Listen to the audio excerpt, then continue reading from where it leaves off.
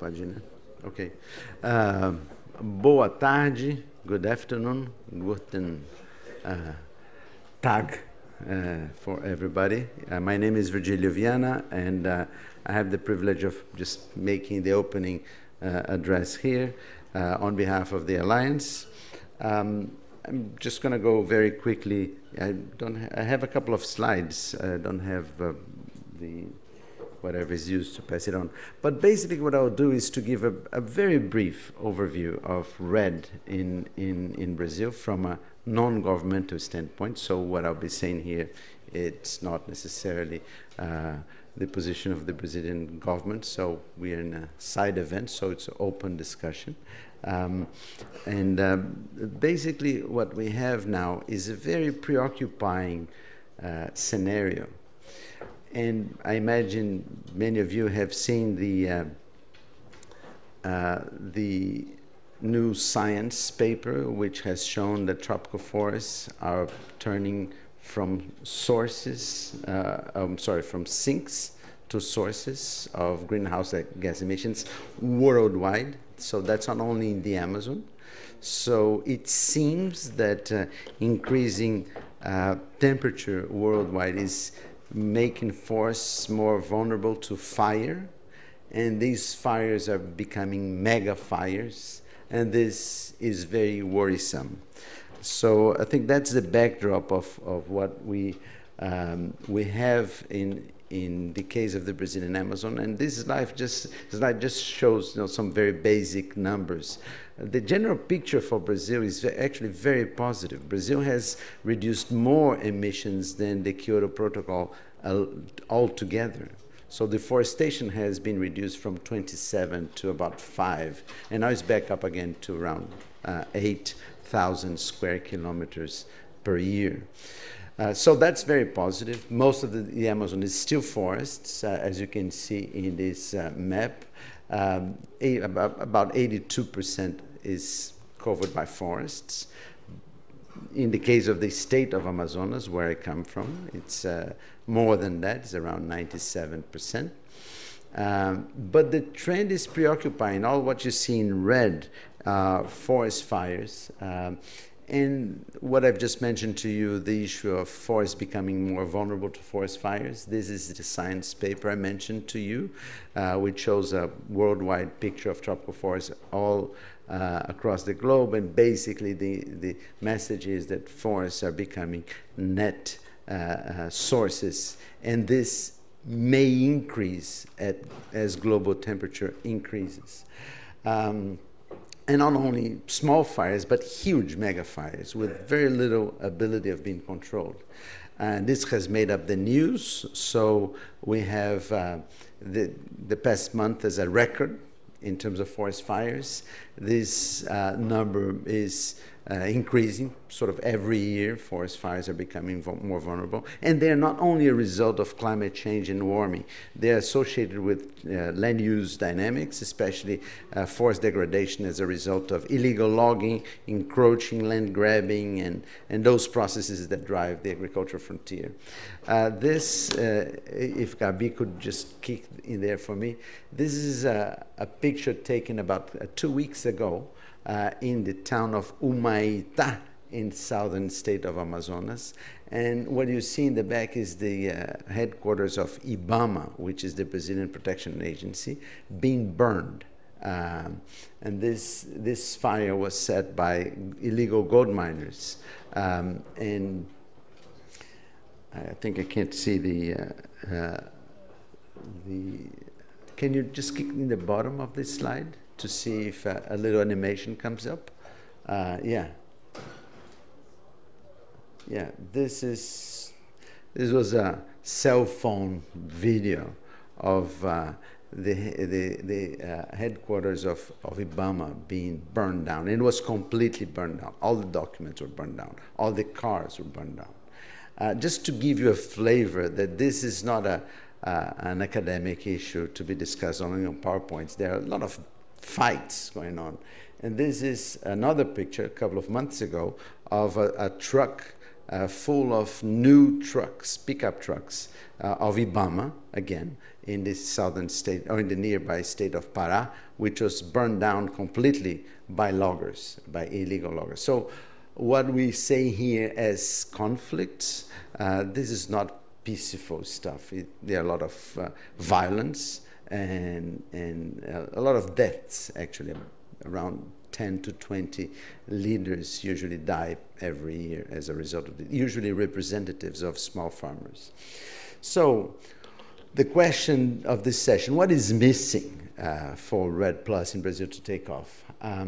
I have a long paper that I presented last month in the International Conference for Sustainable Development in New York, and I invite you all to have a look at it. It has a sort of more detailed description of it. But basically, the story is that deforestation and degradation is a result of a complex set of factors. And REDD Plus right now is lacking enough funding. And here we have to take note of the success story of the Amazon Fund managed by BNDES, which is very positive. However, it has been able just to secure about 6% of the total emission reductions that Brazil has managed to achieve since 2005. So there is a need of more and additional funding to pick up not only those reductions, but also to meet the needs of investing. Reducing forest fires, deforestation, and encroachment is not a costless enterprise. And oftentimes that is the perception, that people think that it's an issue of police and it's just a decree or a new law, a new forest code is going to do it. It's not. It requires an investment of billions of dollars on a number of things, which I'm not going to elaborate here. So I think time, Pedro, is ripe for a change in policy, in public policies as related to REDD Plus. And in my view, some old paradigms need to be revised. And the question is, why not use REDD Plus as offsets? Especially given the fact that the Paris Agreement is not going to have its targets met with the current pledges. The emission gaps report, which was just released, is about 3.2 degrees, so the agreement has an aspiration of 1.5 or 2, so we're far from this. Why not include offsets? And I know that some people have strong thoughts about this, and I think this is going to be a great opportunity for us to discuss whether or not it makes sense to revisit offsets as added-on commitments, not as a substitute for the commitments. And a lot of people have strong thoughts against using REDD as offsets, but oftentimes this is based on the assumption that REDD Plus, being cheap, can let people off the hook and not do their homework. But what I think we're saying is something different. In addition to the commitments, everything should be neutral. I think our lives should be neutral. For example, the case of that we're going to discuss in the panel, aviation. All of us, or many of us, have taken airplanes to come to Bonn. But most of us didn't pay for those emissions. And we should have paid for those emissions. It's basically not acceptable anymore to have these kinds of emissions not accounted for. So I think we should have these offsets, not only in the aviation sector, but also in other sectors. I think the energy supply of this particular conference should have an offset. Although Germany is making very positive steps in terms of renewable energy, my understanding is about a third of Germany is renewables. But then there's 2/3, which should be offset. And likewise, the food that we eat in a restaurant, all of this has a footprint. And my question is, shouldn't we have a sort of a more ambitious way of compensating for our emissions? And if that is the case, REDD Plus may be one of the best options, because it brings together biodiversity conservation, rainfall protection and poverty alleviation issues. So I'd like to leave you with that. And finally, to keep in my 10 minutes opening here, is the issue of market-based instruments, not only offsets, but also market-based. Shouldn't we make use of non-governmental funds? Because the Amazon Fund, for example, is based on the donation of Norway to Brazil. It's government to government. But that doesn't unleash the capital that is necessary. And there's amazing liquidity in the world's market, and we should just harness all of this, or some of this capital, into doing good for the planet. I'm sure it requires investment in REDD greater than what we see at the moment. So on this note, I'd like to thank you for this opportunity and invite Pedro to come over. Pedro, please. Thank you.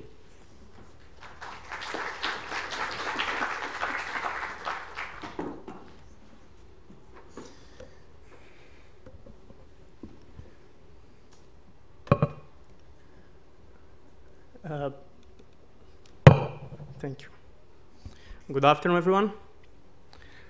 I don't know if I know how to manage this. So my name is Pedro Soares. I'm the manager of the Climate Change and REDD Plus program at IDESAM, the Institute for Conservation and Sustainable Development of the Amazon. That's a Brazilian NGO that has been working with REDD Plus for the past 13 years. So reminding that this event is being carried out by the Brazilian REDD Plus Alliance. All the institutions are presented here on the slide. There are a group of Brazilian institutions working towards promoting innovative strategies for REDD Plus in Brazil, and also some finance models to reduce deforestation in the Brazilian Amazon. Among the main contributions of the Alliance to the REDD Plus debate is the creation of the integrated REDD Plus market concept that we will explore a little bit more here during this event. But just as a background, before exploring the concept, it's really worth reminding that land use change in deforestation represents the main sector of greenhouse gas emissions in Brazil in the past 15 years, and is represented in this graphic by the green section. And although the historical contribution to the climate change problem, the land use sector was also responsible for most of the greatest emission reductions in Brazil. So from 2005 up to 2015, deforestation in the Amazon decreased by 80%. The emissions of over 5 billion tons of CO2 was avoided, and we can also see this decrease reflected here on this first graphic. But the most interesting thing is that if we exclude the land use sector from this analysis, the result is that greenhouse gas emissions in Brazil from other sectors, as energy, industry, and transport, for example, increased by 20% in the past 10 years. So it means that the Amazon forests are responsible for most of emission reductions in Brazil, but still represent just 8% of Brazilian gross domestic product, and it is still in a really fragile socioeconomic position. So this second graphic is just to represent the REDD Plus potential in the Brazilian Amazon up to 2020. Based on historical deforestation rates in the Amazon and the reference level or the baseline scenario established by the National Policy on Climate Change, and also the national targets for reducing deforestation in the Amazon by 80% up to 2020, we have an overall potential of generating more than 9 billion tons of REDD Plus credits up to 2020 in this past 15 years. And it is basically one of the greatest contributions that a single country can make to the climate change mitigation. Out of this total, the Amazon has already generated more than 5 billion tons of emission reductions And out of this total, as Virgilio said, we managed to finance about 6% of the overall potential of REDD credits generated so far, as showed here in the graphic. So we have a really rich field to explore on how to increase finance performance for REDD Plus in Brazil, and that's where the integrated REDD Plus concept fits. It is a really simple concept, actually. Basically, it's to promote separate but complementary carbon markets so that REDD Plus credits do not affect, for example, price for other mitigation mechanisms, for example, under the Sustainable Development Mechanism of the Paris Agreement. Supplementary requirements can be adopted, both in terms of domestic reductions and also to external offsets. And the supplementary concept requires that countries meet a significant proportion of emission reductions domestically before using offsets. At the same time, the inclusion of REDD Plus markets would ensure access to finance incentives to tackle this important source of emission and could reduce the average cost for reducing greenhouse gas emissions in Brazil. So this is basically the background. Also worth reminding that if we consider REDD Plus markets, we could turn the Brazilian national targets from a negative cost to a positive cost. We could generate the volume that we could generate by transaction, just the surplus of emission reductions by REDD Plus, we could make NDC feasible on an economic perspective. And to discuss this topic, so just like to invite to join the panel Sylvain, please, if you could join the panel here for discussion.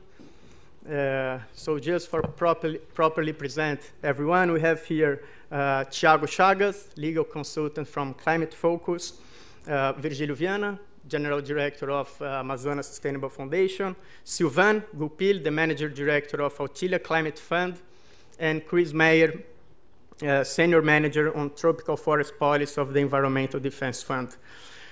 So the proposal here is that I will make initial question to each one of you, and then you have like 10, 15 minutes to speak about that. And my first question is exactly to Thiago. I think that, Thiago, you have some slide to show. So if you could please just change to Thiago's presentation. That is the next one.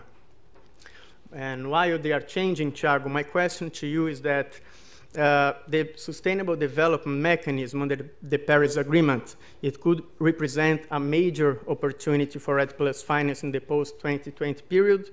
So what is the regulatory framework under UNFCCC for this matter, and is REDD Plus an eligible mechanism to participate in the SDM? So please. If you don't mind, Pedro, and the audience, I will be sitting here because I need to see Sure. the slides from here. I think you can change.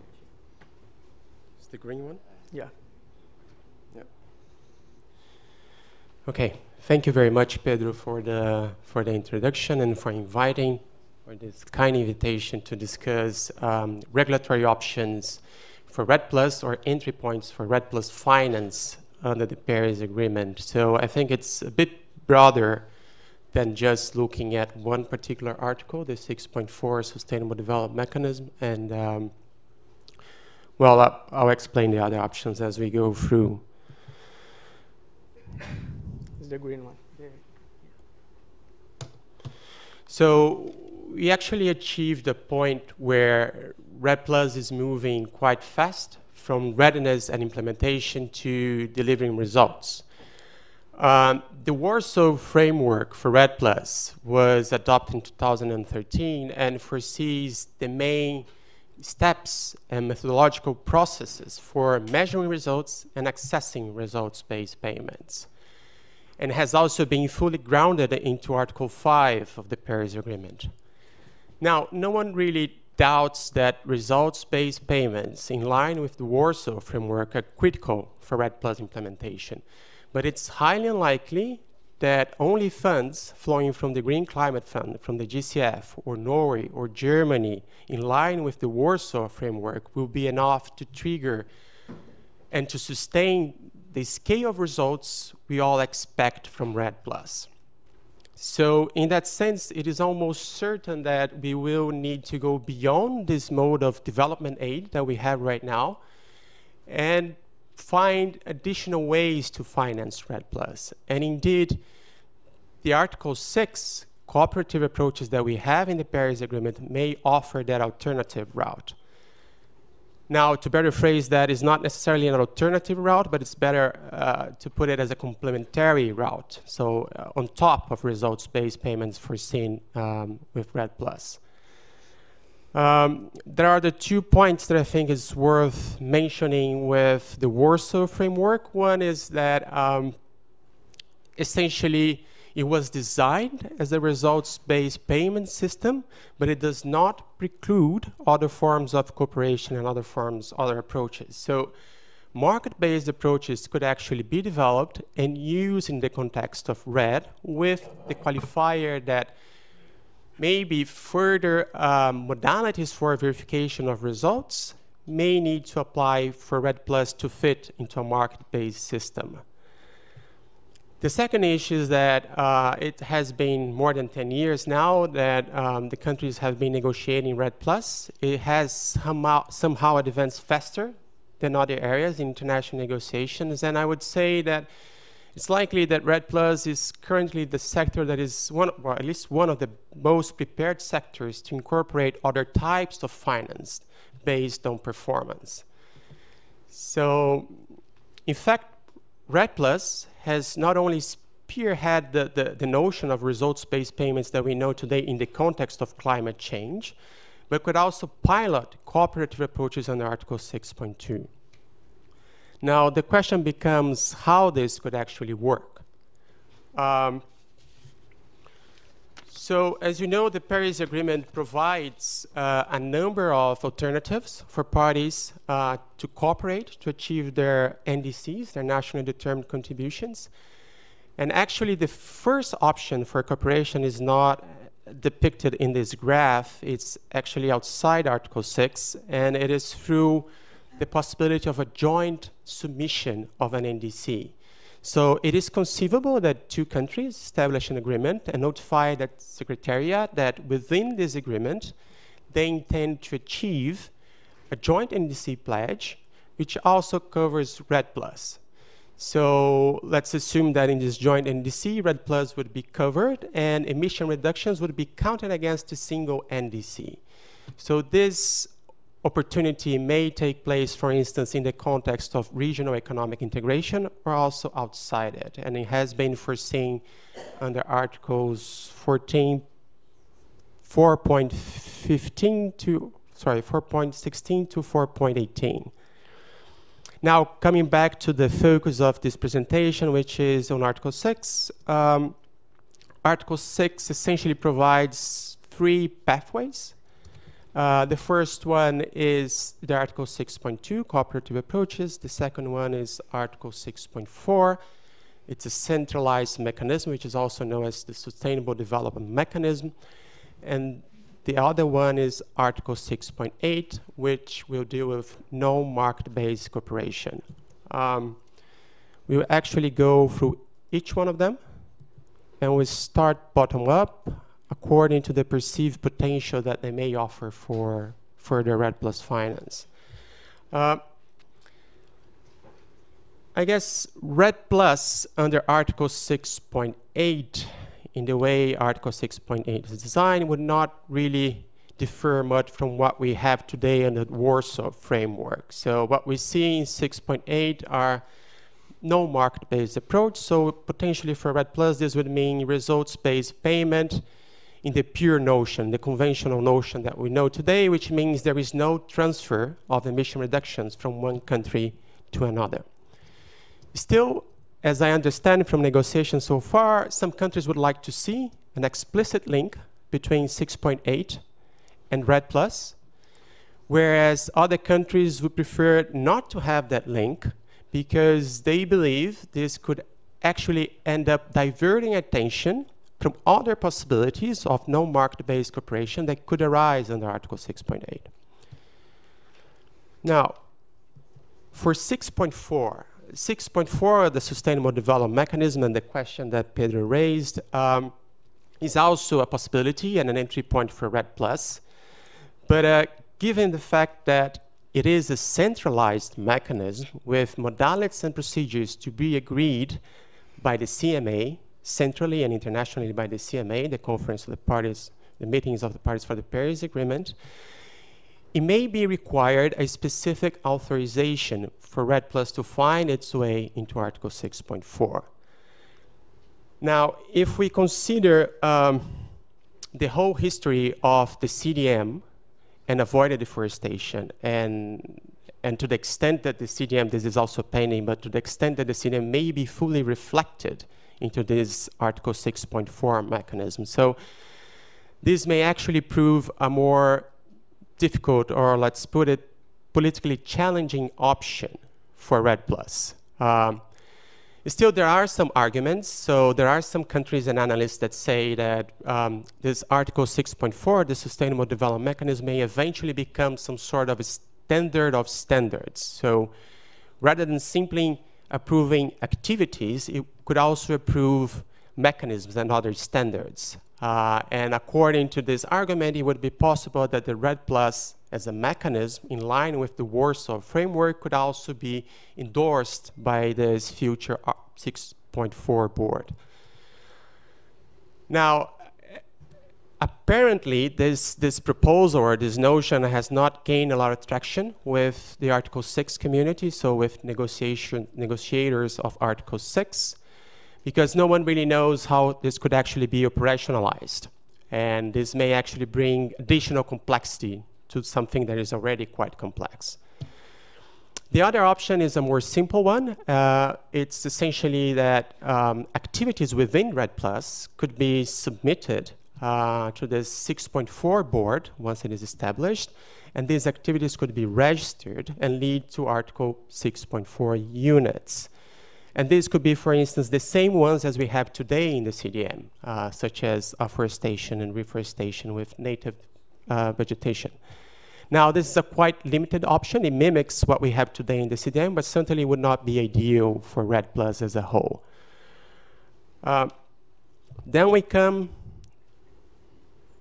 to Article 6.2, which, in contrast to Article 6.4, provides a decentralized alternative for cooperation among countries, where, for instance, countries that achieve or that have mitigation results or mitigation outcomes that exceed the NDC pledge, so that are over and above their NDC pledge, could actually transfer those mitigation outcomes to another country, and this other country would use those emission reductions or mitigation outcome and count against their own NDCs.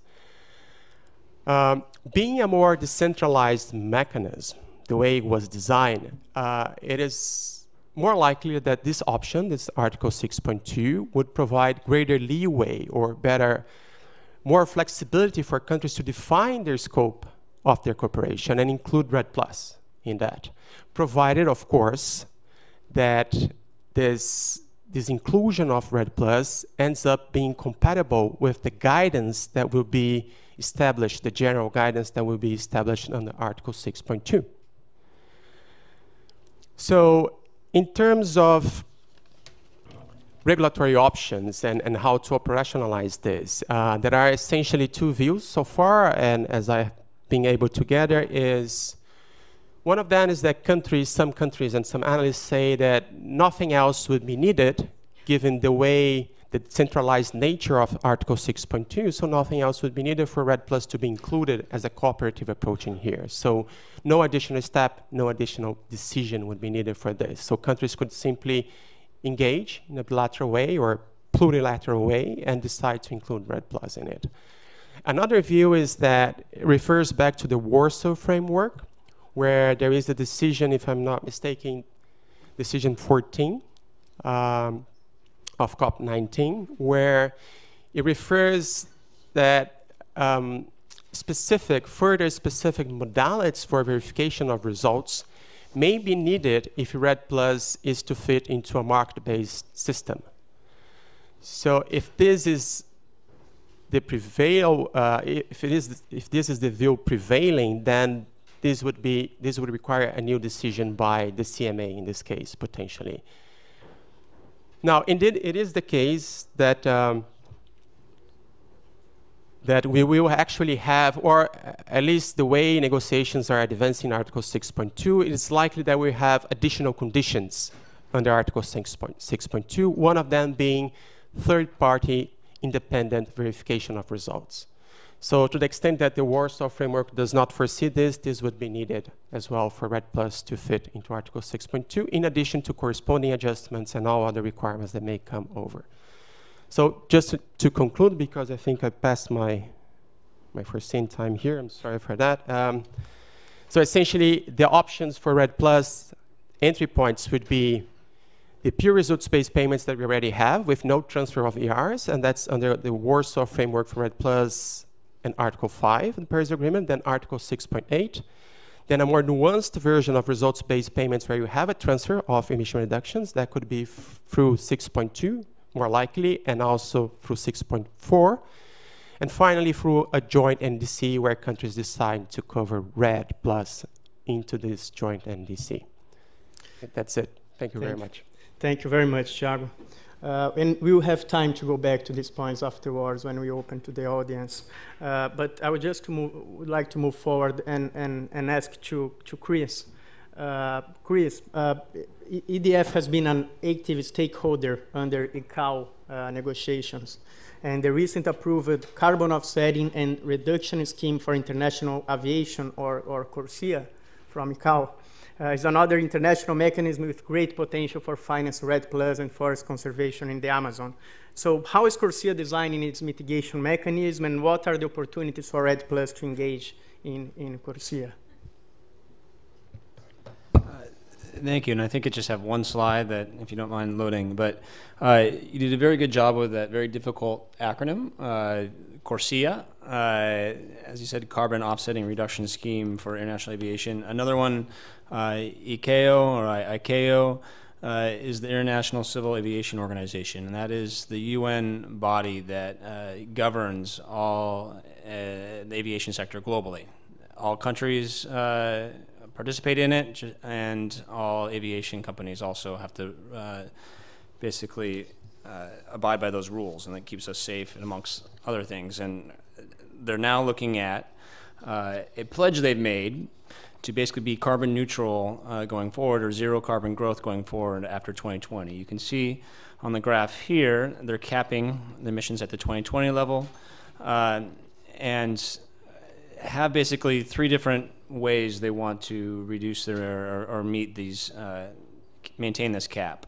One would be the operational improvements, so better aircraft, more technical, fuel-efficient engines, etc.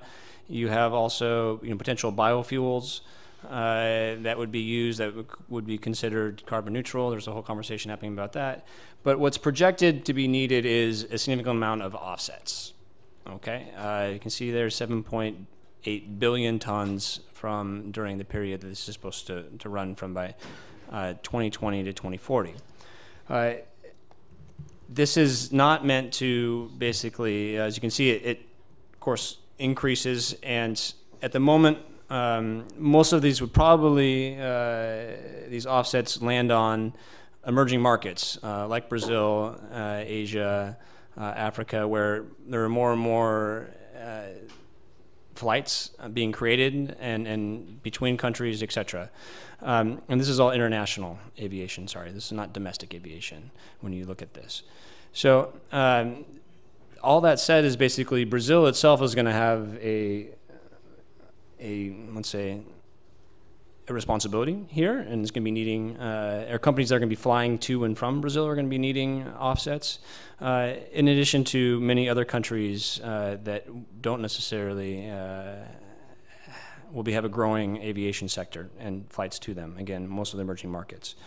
So over the last couple of years, and currently now is basically there's a negotiation happening between countries on what the criteria should be for the emission units or the offsets to be used by the aviation sector. There are various principles that are now, at this moment, being discussed in Montreal. They are semi-public, and if you think this process here in the UNFCCC is complicated, that process is even more complicated and non-transparent. We don't even have side events like this. Observers don't get access to it, and they have even more complicated acronyms than we have here. EDF participated there, and I think some other colleagues here from Brazil were there. And what we did here, and importantly there, was that there's been a lot of advocacy, especially from EDF, that REDD, especially jurisdictional national level programs like Brazil's been doing and completed in the Warsaw Framework REDD, would be able to contribute offsets to the system, and aviation sector could be able to use those. Unfortunately, in this space too, what we hear from the Brazilian negotiators in that space is that they're not for REDD being able to use. And so, unfortunately, a lot of this potential demand for a lot of the reductions that I think it was 9.6 and 9.5 gigatons, or billion tons that you've already occurred, and potentially many more, Brazilian airlines or airlines flying to Brazil will not be able to use as offsets. Also, we heard just this other day in Montreal a similar thing by the Brazilians. They're negotiating in the ICAO space in Montreal now, again, this emission units criteria that REDD should not be, countries don't want REDD, and it's not allowed under the UNFCCC, for example, arguing not exactly what our colleague just presented under 6.2 and those different options. So this is difficult because, at least from an US perspective, it's not helpful for generating revenue for Brazil to fight deforestation. Of course, I think we saw some very powerful slides by Virgilio. This is a battle where we need more resources for the government and other actors to push back against. Unfortunately, what Brazil's negotiators are pushing in there to be used to offset that would come from Brazil is CDM credits from your dams. And of course, I think there's a lot of concern around the quality of those emission reductions are coming from the CDM, the Clean Development Mechanisms, and those dams, in addition to, of course, corruption associated with them in a lot of these cases, additionality, and I think there's also a number of companies that are behind those projects that are being sued in federal court in the US, for example, because of the corruption associated with them. So those CDM credits that the Brazilians are saying that we want to be able to access and offset, there is not, unfortunately, many would say, a lot of environmental integrity behind them, or social integrity and other issues with them. They could have contributed to the corruption in Brazil. So we therefore, are concerned about this. We see, again, a lot of opportunity for REDD, for Brazil and many other tropical forest countries. And we would hope that the Brazilian position would change on this. And maybe there's some Brazilian government officials who can correct me there in the room. But that's our understanding of what we've been hearing and how they've been presenting their positions. And that this could be, though, a very great opportunity for financing for REDD. And I think it was only 6% of emissions so far. There's 9.6 billion tons at $5 a ton, and it's $45 billion. There's big potential for this. As you can see, though, the potential is small at the beginning, but would scale substantially, and that would, of course, also parallel the need for Brazilian domestic companies to and from Brazil. So let me stop there. Thanks. Thank you, Chris.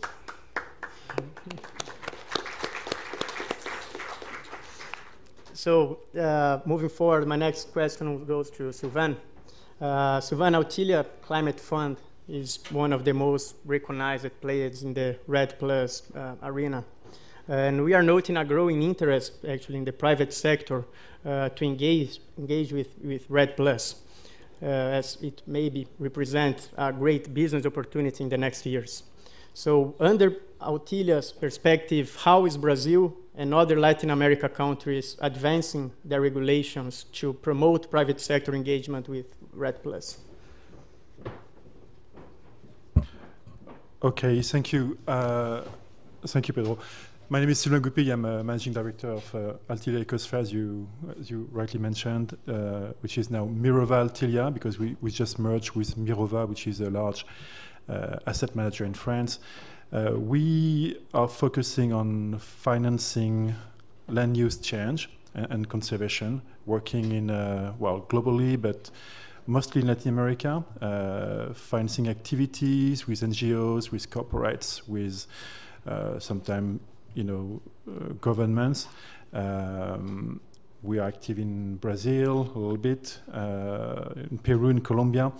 And maybe to give you a little bit of background, when we launched Altilia 4 years ago, it was really a REDD Plus play, if I may. So it was really banking on the soon to come or soon to arrive REDD Plus prize to be able to finance activities in terms of conservation, in terms of sustainable agriculture, in terms of family farming, that could basically, provide some supply of credits and have actual impact on the ground. To be honest, it's not an easy task. We have seen a lot of amazing activities. We've seen real solutions in many type of activities, in terms of conservation, in terms of in commodities, in cocoa, in coffee, in palm oil, in cattle. We've made some good investments in Brazil, in Mato Grosso, for sustainable cattle ranching. But the reality is behind that, even though we can measure the impact of what we are doing in terms of improved livelihoods, in terms of conservation, in terms of REDD Plus credits or REDD Plus emission reductions, the demand is not there. So that's something which is quite disappointing, to be frank. You have, on the one hand, available techniques, available solutions, a strong willingness to operate the change on the ground, and a strong need to operate this change because of the urgency of adaptation to climate change. But because of this lack of price signal, I'm not even talking about market and trading, I'm just talking about price signal for REDD, it's very difficult to channel such investments. We've been able to channel about $150 million into the space. It's overall quite good project and it's reasonable investment. But what we believe is that with a strong price signal for REDD, it would be 150 billion, not 150 million, that us and many other players could play, could provide to the economy. And so it's a bit frustrating in the sense that you had a time whereby you have all the solution ready, you're just missing the political signal. Virgilio was talking about the need for the private sector, the private finance sector, to be involved and to create non-government investment funds. I totally agree with him. I think that's a solution. You have solutions to basically, for $1 of public money, to raise 5 times or 10 times this amount of private money, which will be good investment, good return, and good impact on the ground. But right now, the reality is that REDD is not yet an asset class, and we cannot see basically big money from insurance companies, pension funds, putting hundreds of millions and billions into the scheme. I don't want to be too depressing here, but we can see some lights of hope, nevertheless. In Latin America, you were asking me about my vision on that. A couple of things which are quite interesting happening. In Colombia, you have this carbon tax, which can be basically compensated with carbon credits. It has been implemented this year.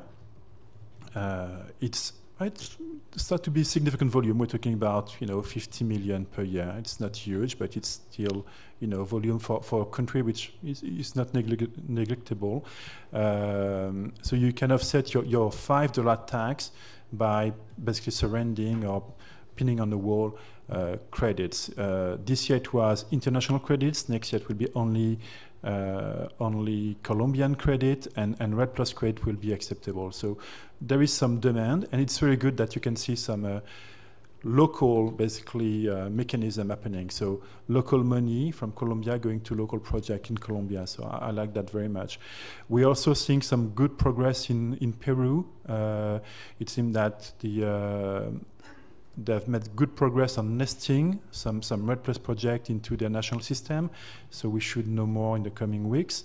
But it's really something which is quite interesting, and I think Peru has made a very interesting move, and I hope that this will be replicated quite quickly.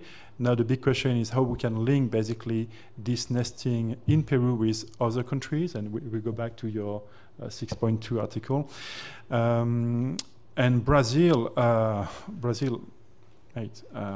difficult one. It's a bit frustrating also because you can see a lot of potential. We're on the ground, so we can really see how to provide this funding. To be honest, in terms of institutional framework, it's quite difficult to read and to understand. We spend a lot of time there, and between the federal level, the state level, and even the municipalities, it's very difficult to have a clear view. And to be honest, as banker, as financer, if you don't have a clear framework, you're quite reluctant to put money in that. So you need to believe in it, and you need to show that this is possible. We think we invested something like $30 million. Slightly more than that in Brazil in the last 2 years on activities which are, fully compliant with REDD+ approach. It's really reducing emissions and restoring degraded lands. But, 30 million Brazil, that's just nothing. It's again, when we're in Mato Grosso. Mato Grosso is the second largest exporter of beef, producer of beef in the world. So you have to put billions on the table, not few millions. So having a functioning and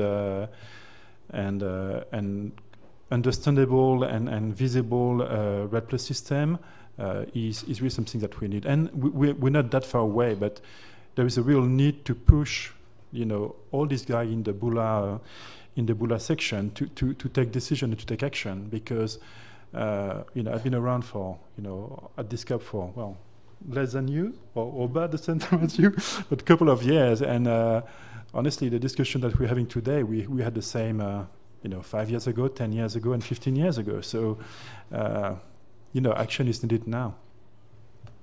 Okay, good. Really good. Thank you, Sylvain. So I'd like to go back to Virgilio. Virgilio, REDD+, it could represent a great opportunity for state governments and for the Amazon region to manage their economic situation, to invest in new technologies, to create new business opportunities and local strategies for dealing with deforestation. So actually, I think I have 2 questions. The first one is, what has been the main experience of the Sustainable Amazonas Foundation on REDD+ financing? And second, again, what's missing? What should we do to promote that fundraise for forest conservation in Brazil to go beyond 6%, as we have showed before?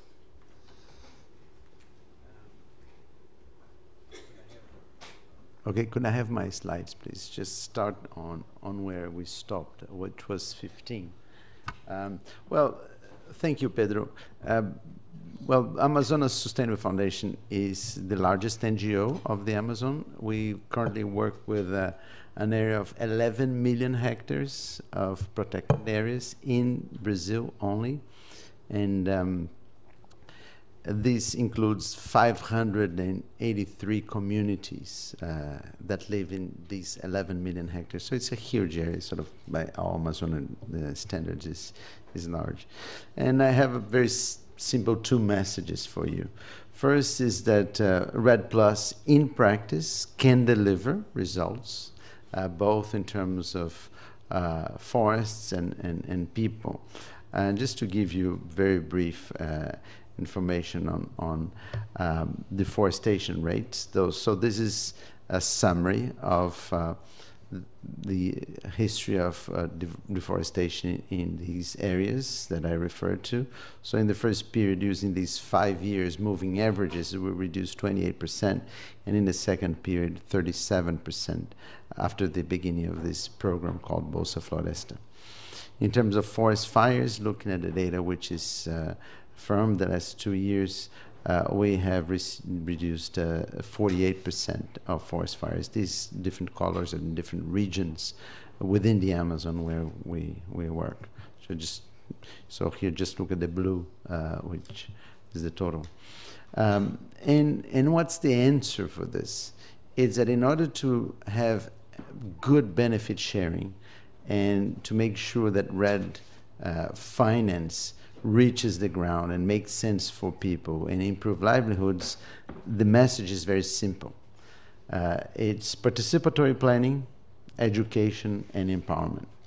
And I don't have the time to go into details here, but there's a whole manual. By the way, we're launching a manual on this, which was funded by the Inter-American Development Bank, on the social technology that FAS has developed to work with communities to deliver on the ground these activities. And I'd just like here to share with you one piece of data, and this is a survey, and we have done a poll with about 1,500 people interviewed by an independent polling agency. And just look at the case of the Rio Negro RDS, and RDS stands for Sustainable Development Reserve. And we asked the question, were there changes in the community after the beginning of this program? And in the case of Rio Negro, we asked the same question in 2011 and in 2015. And in 2011, 57% said that there were positive changes as a result of this program. And in 2015, we had 83% changes in these people who found that there were positive changes. So we have a huge survey with 96 questions. I just picked up one to illustrate sort of an overall picture that people are seeing that life has improved. So the main message I want to leave you with is that it's possible to implement REDD in practice in a way that it's fair and it makes good livelihoods. And how is that? And this is a picture of last week. And this is a fair of pirarucu, which is a big fish from the Amazon. This was a fair that took place last week at our headquarters in Manaus. And this is to illustrate simple and practical action. In this case, is to engage communities to help them manage sustainably fisheries, and this fish occurs in lakes and is relatively simple to manage. On your left-hand side, you see a pirarucu fish being harvested, and it's possible to do an inventory of fish stocks in a lake just by counting those fish that come to the surface to breathe, because they breathe air. So it's relatively simple to have a complete inventory of fish. So you can count the number of existing fish, and the harvesting rate is about 10% per year, and that's very well documented by science as being sustainable. So one part of the story is to make the management sustainable, empower people to take control of their natural resources. But the second part is to link those producers to markets so that they receive more for their products and they would otherwise, in a way, put it simple, is to bypass the middleman that oftentimes takes most of the profit. So this is just a picture to illustrate what kinds of things can be done. And I know that Sylvain with Ophelia is investing in chocolate and other products. So there's a whole suite of things that can be done to increase the profitability of forest products. And in this case, fish, I have recharacterized a fish so as to become a forest species. It's a non-timber forest species, because this fish, most of the time, they go into the forest when the forest is flooded to eat and breed and so on.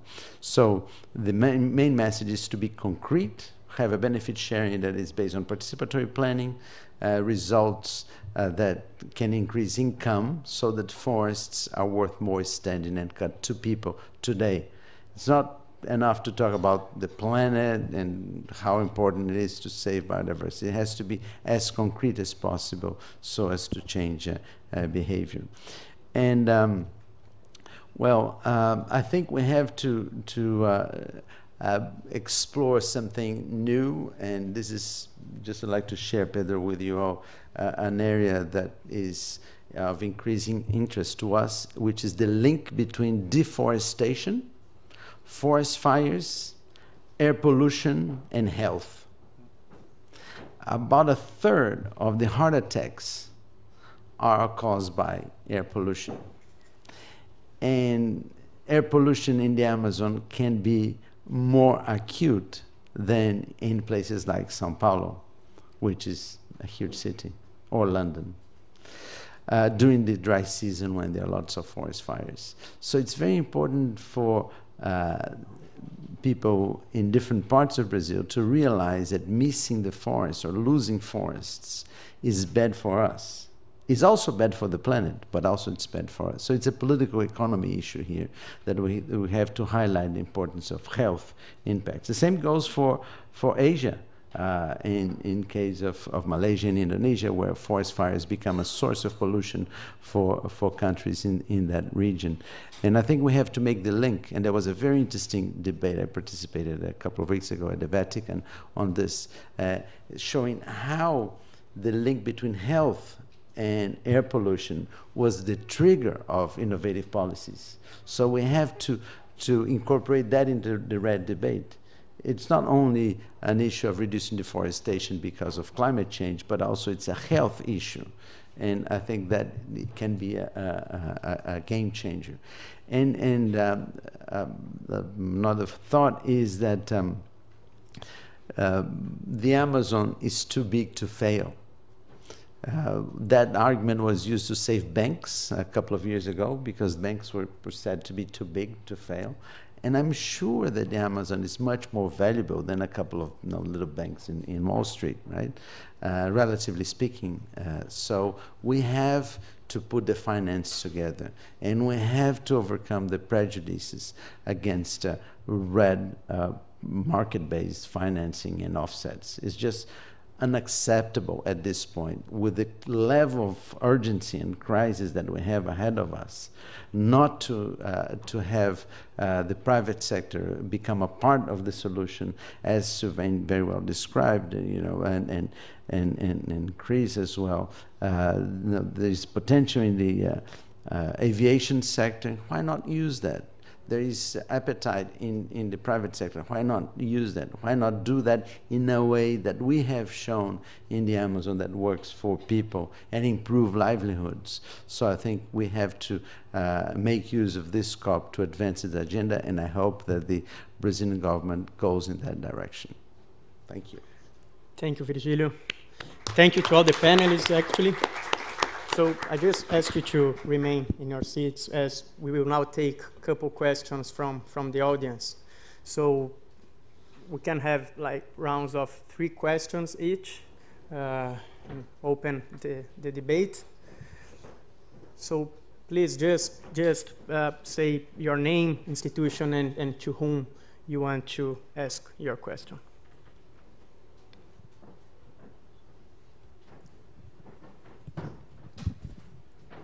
The question will come in Spanish from the person sitting next to me. She's from Peru, from the Peruvian women's organization. As necessary as you want, I will translate a bit. She has a 2-part question, which mainly has to do with the role of women and everything that you've spoken about. Would the women in Peru are left aside a lot? And whatever plan is happening. You spoke, Virgil, about the Peru, or I think, no, it was you who spoke about the Peruvian positive approach. Never heard of it, she said, so here goes her question.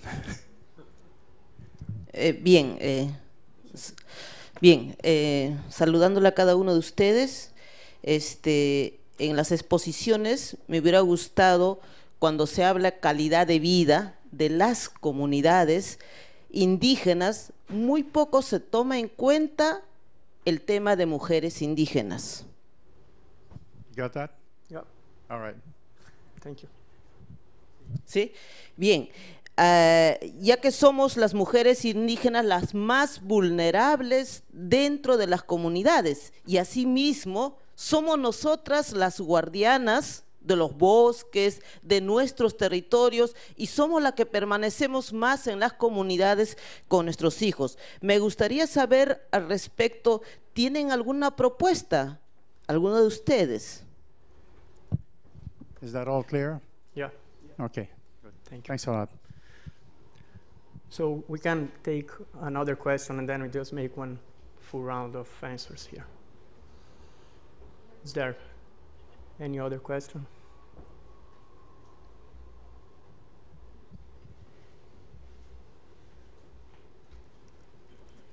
In terms of providing, my name is Felix, I'm independent. In terms of providing a financial incentive to non-Indigenous communities in these regions, I see potential. As for the Indigenous communities, both women and men,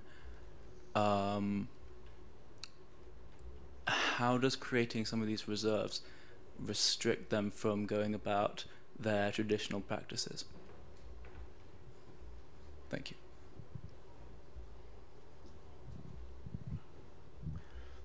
The third one? Yeah. One there.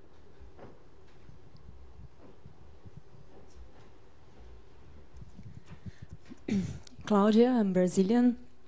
I'm living now in France, and I would like to know, in the discussion in Bula, in the negotiation properly with the government, do you think your approach, showing how do you work with, we're going to change the financement with Brazil, even though the government lost a lot of trust in international. Thank you. Thanks. So I think that whoever feels comfortable to answer the question can do that. Not sure if Silvan wants to talk something about Peru or Vigilio about how you are approaching the women leaders under the Bolsa Floresta program. So please feel free to answer that. Well, I can touch on all these three questions. Start with the last from Claudia from Brazil. Brazil, for those of you who are not very familiar, we're in a huge crisis, political crisis. I'm sure all of you are familiar with it. We had a president ousted last year through a group which is now in power, and there's a number of corruption charges against this group which is now in power. And there is a big crisis of whether or not to oust this current group which is in power. So, and the problem is that the current president is in a way in the hands of the Congress, which is very much connected with the interests of the agricultural sector associated with deforestation. So he is in a way not in a position of being against, but rather being very much in favor of the positions defended by those congressmen. So it's very tough. Having said this, it seems that there is a positive move, and I would say that largely because of the advances of the Brazilian Forum on Climate Change, which has been led by Alfredo Serquis, who is a very interesting representative from Rio de Janeiro, he's a previous congressman, but now no longer in office. And he's taken a very courageous leadership, and especially in the case of ICAO, the Brazilian Forum on Climate Change has taken the position to challenge the Brazilian government and suggest that it changes its policy. And from I've heard in the news, it seems that the current minister is listening to those calls. So I think there can be some hope from that end, despite the political crisis that I mentioned in the beginning. In terms of your question about creation of reserves, if that changes livelihoods, Brazil has a very interesting concept of extractive reserves and sustainable development reserves. These are for non-indigenous people. These are traditional populations, descendants of rubber tappers, and basically they don't restrict at all the traditional land use systems in terms of forestry, fisheries, and agriculture, and so on. So it's a type of protected area which is intended to protect the traditional lifestyle of those cultures. So these two categories are okay. It's quite different from national parks or other kinds of protected areas which are very restrictive. Those, yes, then you have conflicts. Sobre el tema de la compañera de Perú, sí, en el caso nuestro tenemos un trabajo muy fuerte con mujeres. Después puedo decir lo que hacemos, pero el objeto principal de nuestro trabajo es involucrar a las mujeres. Entonces trabajamos del público directamente involucrado con el programa que se llama Bolsa Floresta. El 84% es de mujeres. Y además tenemos un trabajo muy fuerte con el apoyo a lideranzas de mujeres. Yo estoy totalmente de acuerdo con su posición que sí, las mujeres tienen un papel muy importante en el tema de la protección del bosque y también sobre el tema del desarrollo sostenible de una manera más amplia, ¿no? El tema de educación, de salud, porque va más allá que el tema solo de reducir las emisiones de la tala del bosque, ¿no? Es un tema más amplio de promover el desarrollo sostenible, ¿no? Así que podemos hablar. So I just basically said that we focus our work on women to a very large extent, and the Bolsa Floresta program has 84% of its target as women. So 84% of the recipients and participants of the program are women. So it's focused a lot on women. And I agree with her that women play a very important role in these dynamics. Yeah, please. So I'd like to respond to the woman that's living in France now. A couple things. One, I'm American, so I also have to ask for your apologies for my own president at this moment, and don't work for the government, and of course I think in the United States now it will be the one country outside of the Paris Agreement now that Syria decided to join. Second, I do think Brazil has a long history and substantial, 9.5 billion tons of reductions that will be had. It is more than the rest of the world during the KP. You were the #1 country, emission reductions. And so there is a lot, I think, of goodwill built up and understanding by negotiators also, and at least from our defense fund's perspective too, of the efforts that the country of Brazil and all the different actors have made. And so that needs to be recognized and congratulated. But we've also seen the kind of limitations of maybe how far that those practices can go, and with the recent upticks, of course, in the political crisis aggravating that we do need some kind of additional resources to help maintain the trajectory that you're on. And thus, a lot of people in the negotiations from other countries, not only so it's NGOs from externally, but of course I think also internally, are frustrated that the Brazilian government seems to be advocating against having an option in the future. Whether you want to use it or not, it would be ideal to have that option, that it would maybe have more demand beyond just the Green Climate Fund, $5 a ton.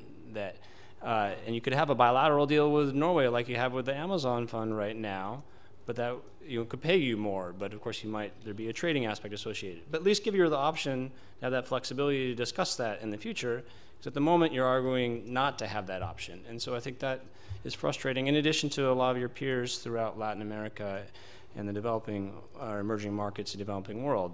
They look to Brazil for leadership on this. I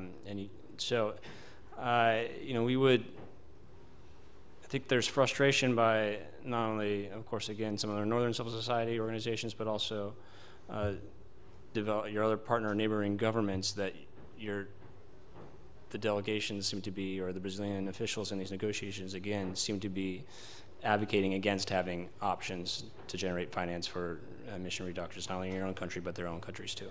Thanks.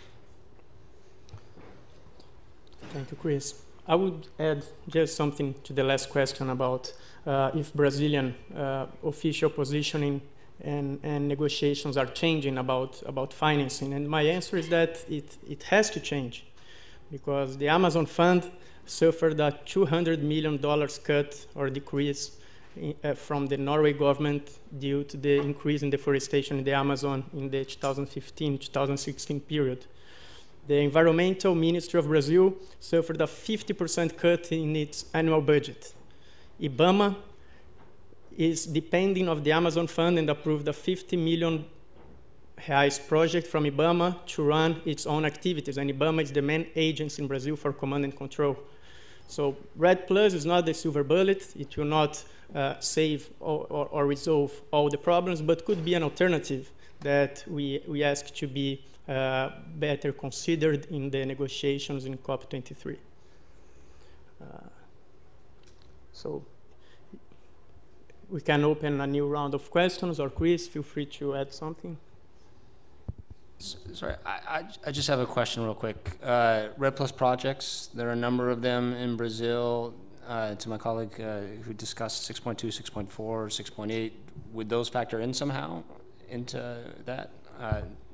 Maybe add that to the set of questions that might be answered in the next round.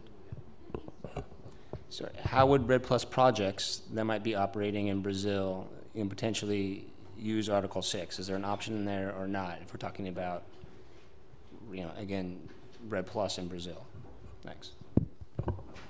Well, the current problem is that the REDD committee in Brazil has passed a new legislation saying that cannot have a market-based instruments.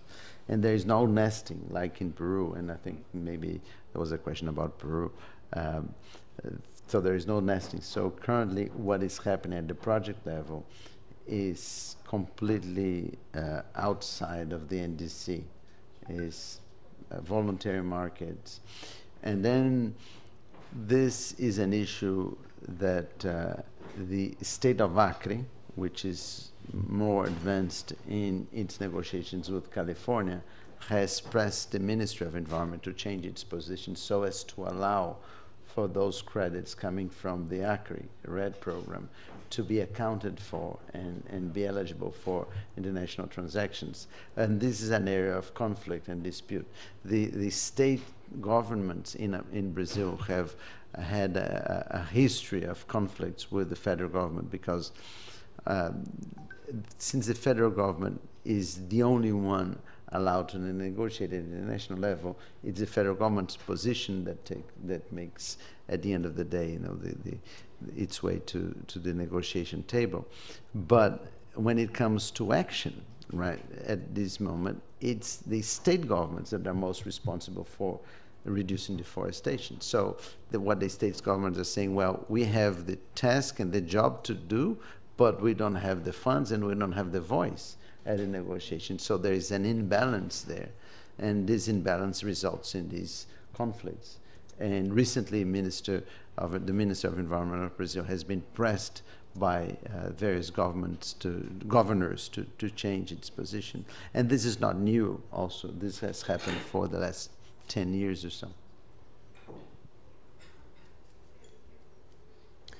Do we have another one from the audience? Yeah, please. Good afternoon. I'm Camila Moreno. I'm a researcher at the Federal Rural University of Rio. And my point is that our civil society in Brazil is not monolithic. So there is an extensive list of civil society organizations, universities, and especially the largest Brazilian social movements and unions that have signed a letter to the government to maintain its historical position against offsets. So I'm worried that the idea that is being passing from the panel is that this is a ideological thing of the negotiators. No, there is a support from the Brazilian civil society, a large part of it, and the critique is that it's very specifically recognizing the key role that Brazil plays in the national geopolitics of forests. It's what is keeping the very delicate balance of this agreement, because offsets are also an ethical issue. It's not only economical, it's this entire architecture that is at stake. So my question would be, I wanted to hear more from you, other than CORSIA and the subnational with California. Where would you expect that this demand, this massive demand, this liquidity that is out there would actually come from, and how this would translate into an investment, as you put it, that is profitable? Because I don't see how such big funds would just drop money in the Amazon if it's not to receive a return. And so I'd like you to elaborate more on this.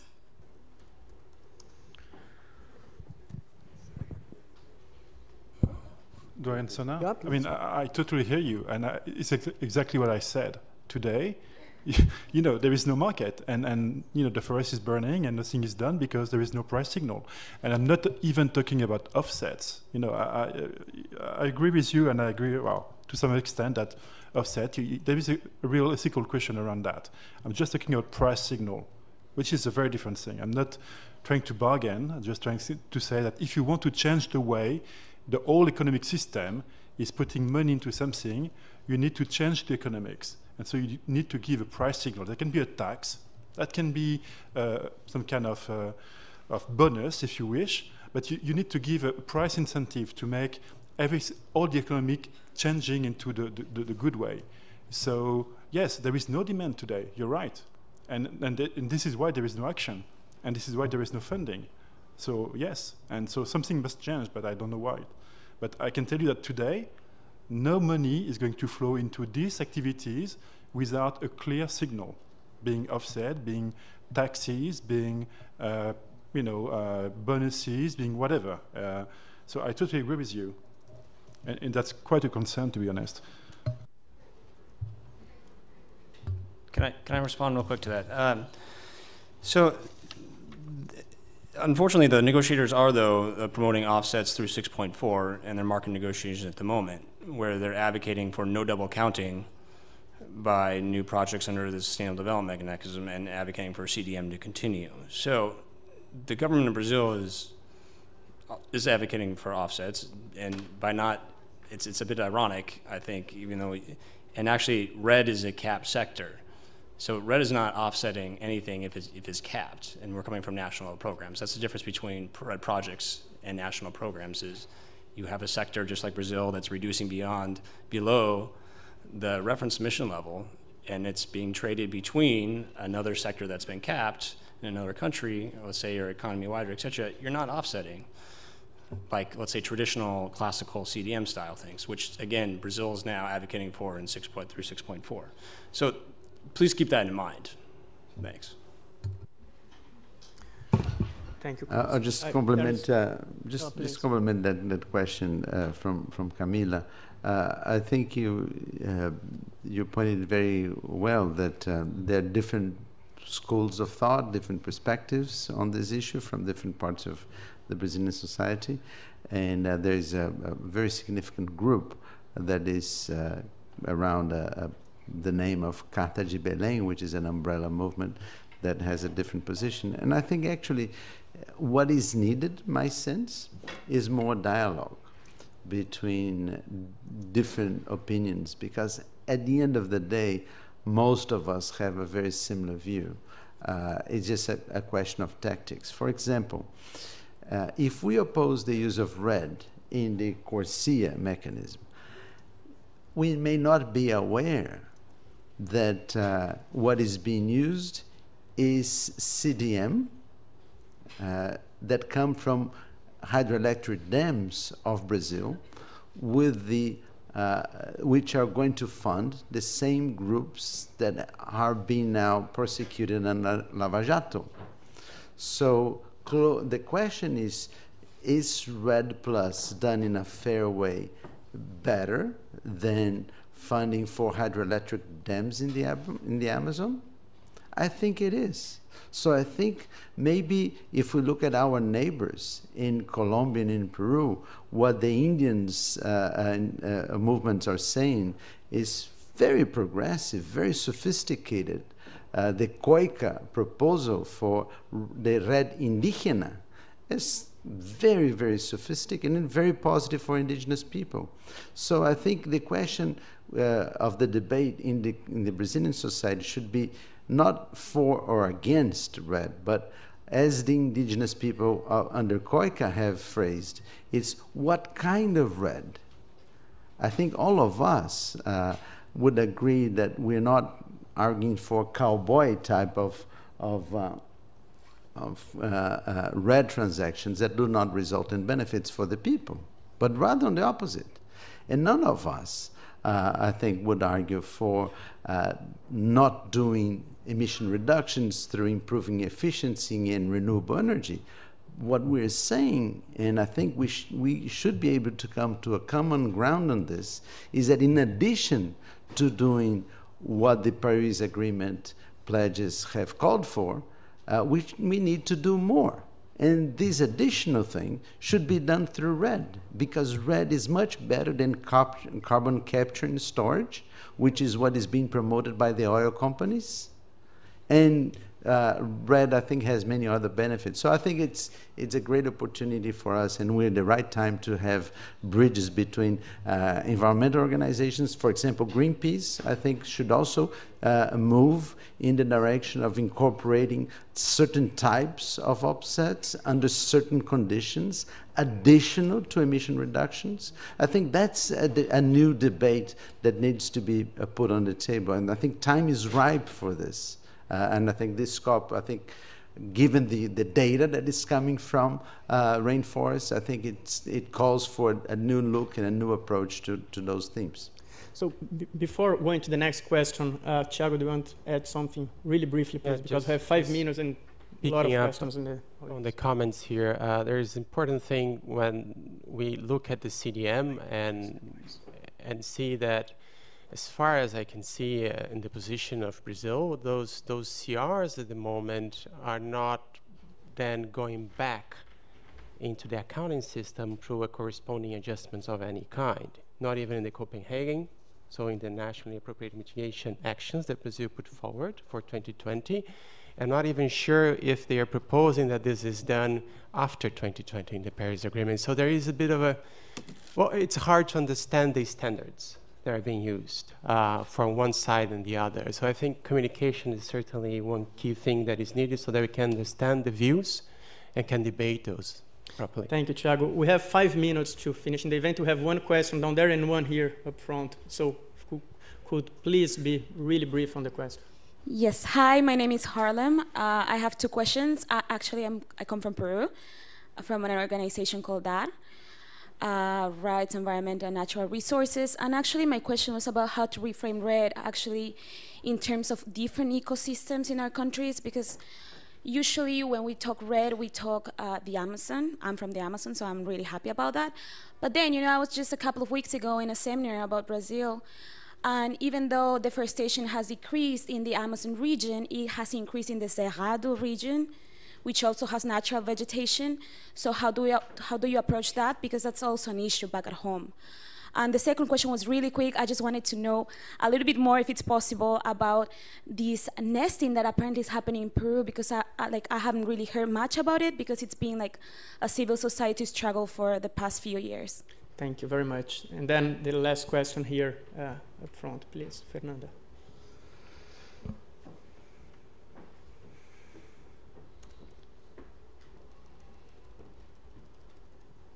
Hi, my name is Marcio from Greenpeace. It's just firstly, just a correction.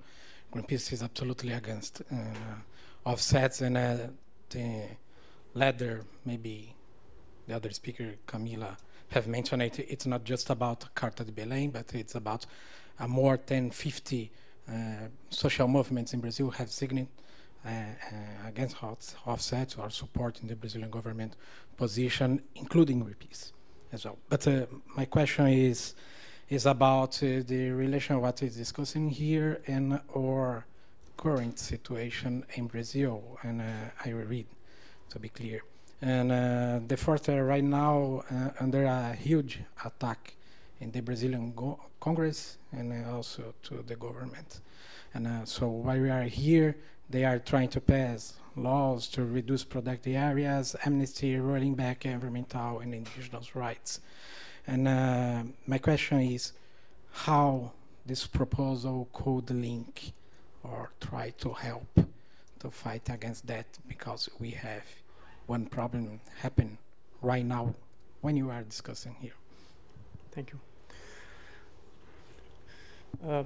From the Cerrado, I'm not the best person to answer about, because IDESAM, we work basically in the Amazon. I know that Brazil has submitted its federal reference level for Cerrado so far, but we don't work in Cerrado. Not sure if someone wants to talk about that. Yeah. Well, but my colleague from Peru, I think this simple answer is that it should be land use change that we talk about, not only deforestation. If we substitute Cerrado for agriculture, there's a loss of biomass, and that loss should be accounted for. Ideally, I think from a conceptual point of view, we should look at landscapes. So at the landscape level, what are the changes in land use, and how do these changes, what do they mean in terms of carbon balances and carbon budgets? That's my take. As far as the question from Marcio Greenpeace, I agree totally with you. I mentioned that we are in a big crisis right now politically, and we are under attack by the Brazilian Congress. I think, how does this relate to this debate? I think we should try to have as unified as possible vision from civil society in a way that bridges all these differences that currently exist, so that when this debate goes up to Congress, we present a vision which is more constructive. What I see as a possible dialogue is that if we have a way of creating value for forest carbon, as you mentioned, maybe not necessarily only through offset, maybe not necessarily through market, but through a tax, a carbon tax, as synergies very much argues for. I think that's, which is a Brazilian Forum on Climate Change. I think that could be a way of doing it.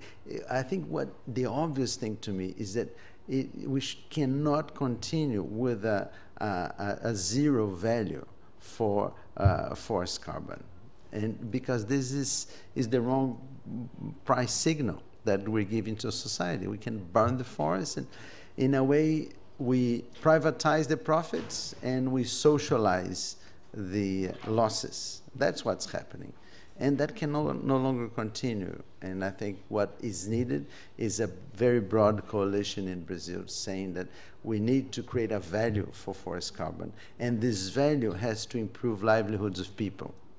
And that's the short answer to a very complicated problem.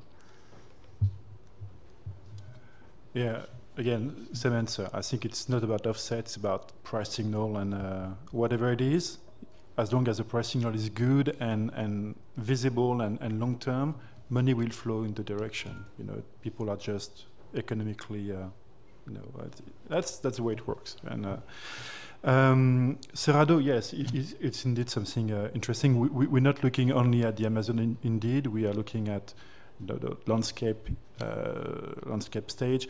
We've made a couple of investments in the Cerrado region, in Minas Gerais, regarding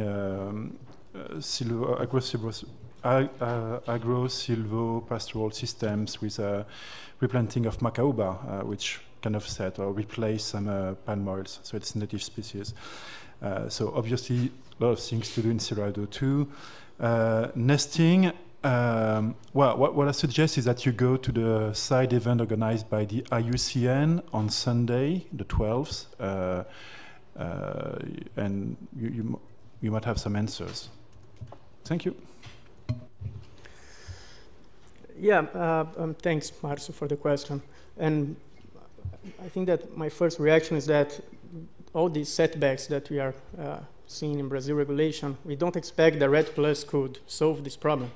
what we want to say here is that we need to create a long-term strategy for the Amazon. We need to promote local activities for dealing with deforestation, increase monitoring, increase engagement of private sector and local communities. And this long-term strategy has to deal with what would be the long-term financing strategy for this proposal. And REDD Plus could help. It will not make everything better. It will not avoid all these huge setbacks that we are facing in Brazil, but could be a good alternative. And there will be carbon markets. There will be carbon markets in the Paris Agreement. There will be carbon markets under ICAO. And what's the carbon credits that we want that can join these markets, and how can we get beneficiated for these carbon markets and fundraise opportunities that is just in front of ourselves. So I think that our time is over. I just want to thank everyone for being here. It's great to see this room crowded as it is. Thanks for all the panelists, and we are keen to keep this conversation outside. Thank you.